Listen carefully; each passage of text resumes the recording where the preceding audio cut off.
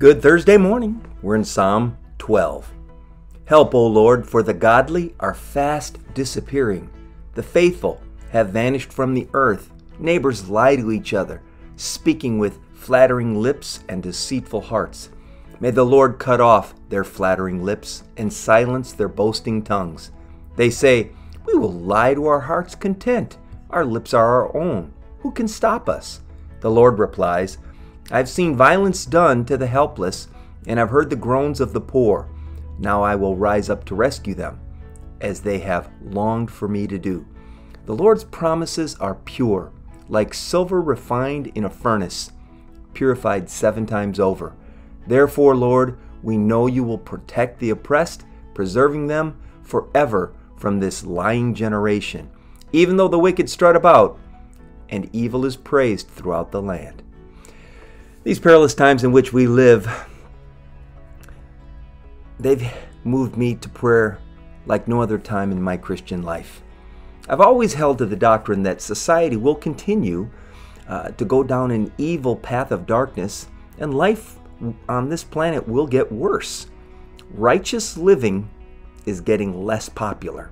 Deceit and immorality, they prevail. Still, God is our help. There is some relief in venting our griefs to God in prayer.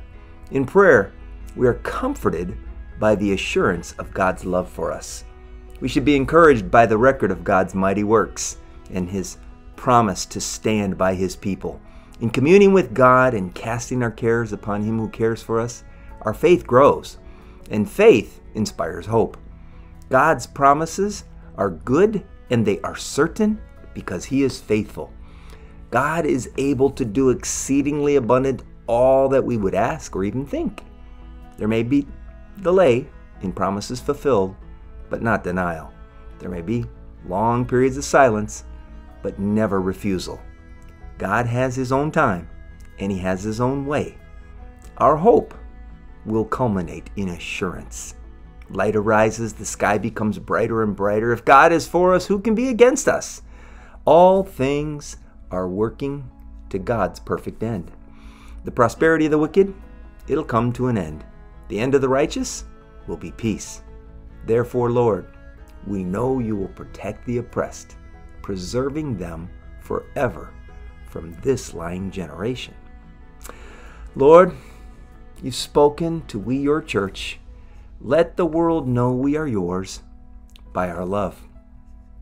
May the sweetness of Christian unity be an attraction to the lost. Our faith is in you alone. You are our hope.